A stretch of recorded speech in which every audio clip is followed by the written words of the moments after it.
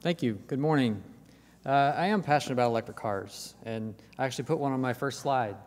It's a very fancy Tesla model. You can know what Tesla looked like, that's not it. But actually, on electric car thought, TxDOT actually now has 8 electric vehicles in its fleet, and I took one here today from Austin, so that's a first. Yeah, they're not actually released yet, but I know the people over there, and I got to twist their arm a little bit. But that's something we can talk about. Okay, today it's, on the program it said Project Tracker and Open Data, but I'm going to flip it up a little bit. I'm going to do Open Data first, and then Project Tracker at the end, because you really can't have one without the other. You kind of have to build up to Project Tracker, okay? We're going to talk about the people inside the section that do the work. We're going to talk about attributes, locations, systems, report, applications, and then we'll talk about a little bit something at the end. There's the people. So those are all the people in data management section. I'm going to let you look at them for a minute while I read off a few things. The mapping branch's manager is Chris Bardash, and there's Chris right there. He's responsible for managing the 313,000 plus miles of line work in Texas. That's all the line work, all the roads, all public roads. So if you're thinking in your head, oh, the one that I live on, yes, that one. If you're thinking of county road, yes, that one as well. We manage all the base map layers, administrative layers, polygons, kind of all that good stuff, as well as railroad lines and cemeteries. County road inventory, planning map, open data portal, project tracker, all those good things. You're going to hear about those today. David Friedenfeld, which this guy right here, who looks very suspicious. He is suspicious. He's very funny. I wish he was here today. He's responsible for the roadway inventory at TxDOT. When you think roadway inventory, it used to be TRM, Texas Reference Marker System. It's no longer that. It's GRID, the Geospatial Roadway Inventory Database. He handles all the training and user management, so if you need access to that, you got to give David a call. He also handles HPMS report, annual reports, functional classification, National Highway System, all those things. He's experts in all those things, okay? Good stuff. But first, we're going to talk about attributes, because that's really what everything's built on. Some people call them assets, some people call them whatever, but an attribute. And an attribute is a piece of information that determines the properties of a field or tag in a database or a string of characters in a display. That's a horrible definition. That's the computer science definition, but at TxDOT, we just call that number of lanes. That's an attribute. Or we say the number of vehicles that travel along a roadway, that's AADT, that's an attribute. Okay, how many attributes do we have at TxDOT? How many? It's on the screen. 200 plus, right? Along 300,000 some odd miles of line work. That's a lot of attributes. Where is it stored? It's stored in GRID. What is GRID? A database. All right, it's a spatial database. It's got a front end on it, a bunch of special stuff, lots of rules. So if there's 200 attributes, there's 200 rules. So we'll make sure we put an attribute in the system, it's actually valid. It's harder than it looks. Problems. Attributes should be clearly defined. So if you can't clearly define your attribute, it's not going in the database. If you can't describe it, it's not going. It should be reviewed regularly and updated. There's a thought, right? But it changes frequently along a route. So I-35 starts where? Laredo, and it ends where? Canada. There you go. It's close to Canada. No, but through Texas, it goes up through Dallas-Fort Worth splits, right? But it's not the same number of lanes all the way, right? Sometimes it's 6 lanes, sometimes it's 4 lanes, sometimes it's 27 lanes.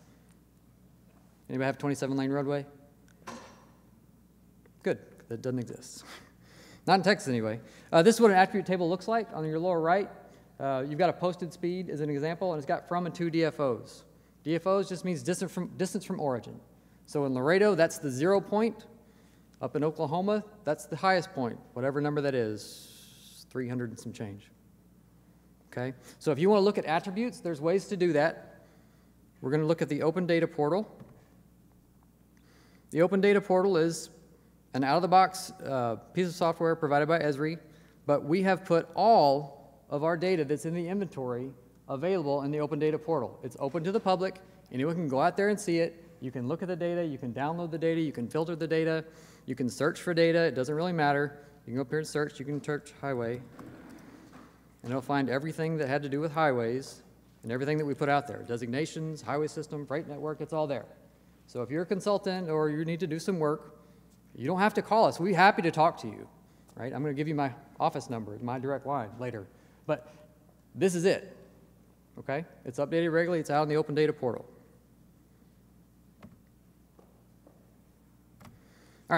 So we have attributes. Next, we have locations, because if you have an attribute, but it sits alone by itself, it's not really useful. Location is next. And we determine location using construction plans, aerial photography, GPS, things like that. The latitude, longitude values are the base reference network. And we have a nicely drawn road that gives you an example. Is there a road that looks like this in Texas? It's Interstate 14.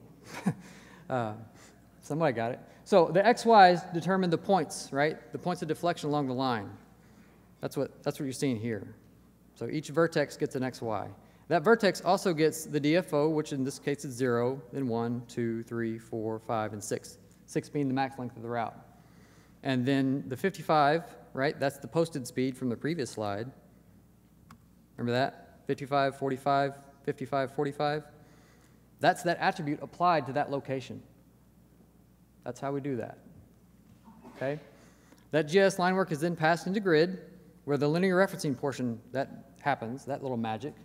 And there's multiple linear referencing systems at TxDOT. What are they? Anybody, go ahead.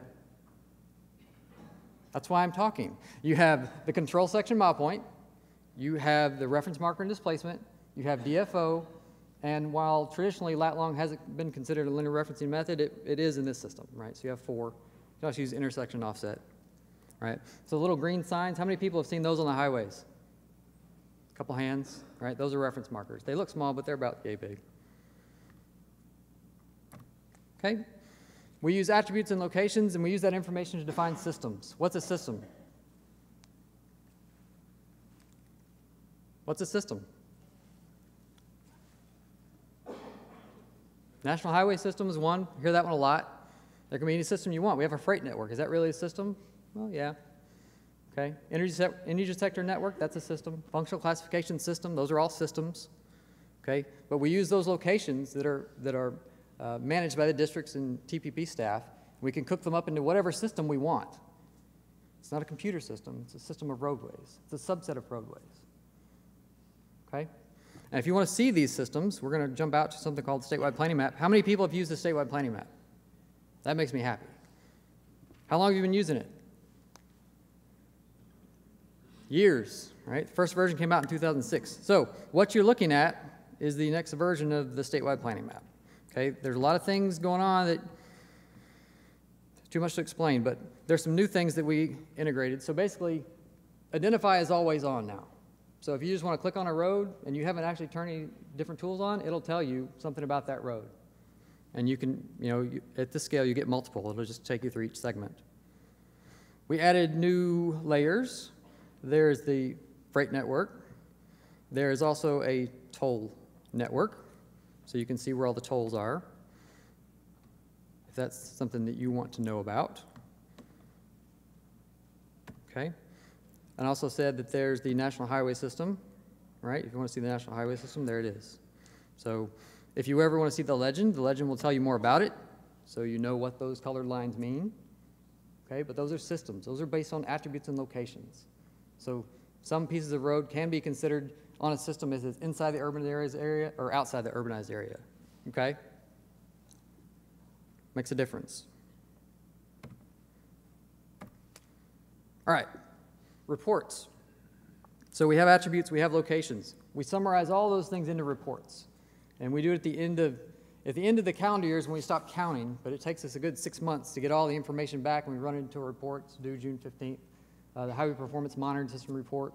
We also put it inside annual reports, multi-year data tables, and I have a whole table of facts. This is good stuff. So centerline miles, we have on and off system. On system means what? Owned by TxDOT. Off system means not owned by TxDOT. City streets, county roads. You can see that most of the mileage is in the off system, but if you look down to the daily VMT, most of the usage is on the on system. That makes sense, doesn't it? Okay. If you look at the totals and state ranks, so we're #1 in the nation in centerline miles, #1 in the nation lane miles, truck VMT, and we're second in daily VMT. Who's first? California. Yep. So I have one column with 2 numbers in red. Why are they in red? So I want to draw your attention to them, right? So daily truck VMT, that's a big number, 76 million. What could we relate that to? Say again? center line, but a point of reference. When we talk about numbers this big, what's a point of reference for 76 million? It's the average distance from the sun to Venus. Every day. So every day in Texas, trucks drive the average distance from the sun to Venus. So look at the next number. Which planet is that? It's the average distance from the sun to Saturn. So every day. So annual reports, if you want to see these reports, we publish them on TxDOT.gov. We have a whole page for it. We have them by year. You have 3 flavors. 2016 will be published probably within the next day. I tried to get out here by the conference. I didn't do it. There's a PDF report. So if you just want to see the PDF, you have that. If you want all the GIS data that went into the report, you have that. If you're not a GIS person or a PDF person, but you can work Excel like a magician, you have an Excel version. Okay? So you've got all those. So everything that we have, you have access to. And there's other reports that we do. We send them out. There's TxDOT consumers, all the different applications you've heard, STARS, UTP, DCIS, PMIS, CRIS, and then all the federal folks to get the information, use it for their problems. Not problems, but for their work. Okay? Applications. So all those attributes and locations and systems roll up into applications. The one we're going to talk about is Project Tracker. It exists because someone told us to do it. There were internal reasons to have it, but you know, back in 2011, or I think someone said 2009 earlier, Project Tracker exists because they wanted more information about what we do. So we gather information from DCIS, P6, Site Manager, PeopleSoft, ArcGIS Online, and if the data is incorrect in one of those systems, it's incorrect in Project Tracker. The project scores and locations are updated weekly, so that's why you say, oh, I did this project on Monday and I didn't see any changes until the following Friday. That's because we update it every Friday. It's CSJ based, so if you know what that means, it's control section job based. There's 12,000 projects and it's available to the public. How do you get to it? Well, there's the hard way, because that's what TxDOT does. We bury it on TxDOT.gov, and we have a secret coded Project Tracker link in the front page, but they don't call it Project Tracker, they just call it Planned Projects. Or you have an easy way, we shorten the URL to TxDOT.gov/PT. Anybody ever done PT? In the Army, that's physical training. But this is not physical training, this is Project Tracker. Okay, how it works, you pick a category, pick an area, click on the project. There's also a help file included to help you along. And now let's look at Project Tracker. When it loads the page, you get basically a map. There's stuff at the bottom of the map, but like I said, you pick what you want to look at, the district. You pick Bryan. It zooms the map to that location, shows all the projects in Bryan. All right, you can sort the columns if you want. You can pick a project. It zooms the map to that project. It also populates the tables below with all the information we have from all the different systems. Okay? Back down. We also did a series of surveys and focus groups. When we went through this first time, we did it. We had a short deadline, we went and did it. It was great. But the survey went out to employees and external folks. About 1,800 people, participated in the survey. 500 and some odd external. The results, 66% of the people had never heard of it. Well, damn, okay? We're not very good at that part. Okay? But we're trying to improve. The overall ratings for the 800 people that did take it, they were very poor, were 2%, poor, 9%, fair, good, excellent, we're okay. We like those to be a little bit higher. We're going to work on the fair group, get that 33% down, and bump up the good and the excellent. Okay? We also did the focus groups where we went and actually saw people work on Project Tracker. That's a humbling experience. Because you work on this thing for days and days and days and weeks, and you put it in front of somebody and they can't use it, and you feel like a failure. Straight up, that's what it was. But we learned a lot. We learned a lot.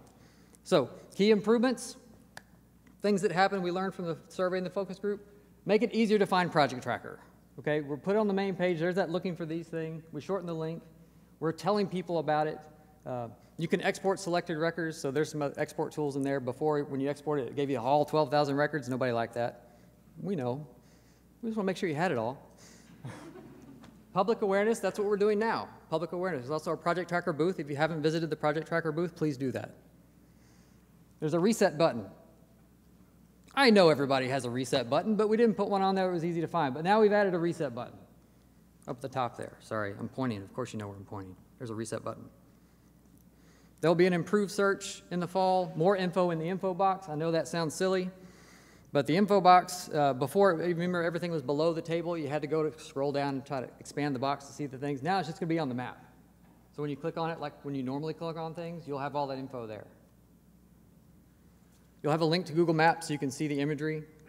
There'll be a streamlined design. You'll see that in the spring. More base maps and overlays. It'll get more planning map-ish. So you'll be able to add AADT, functional class, other things.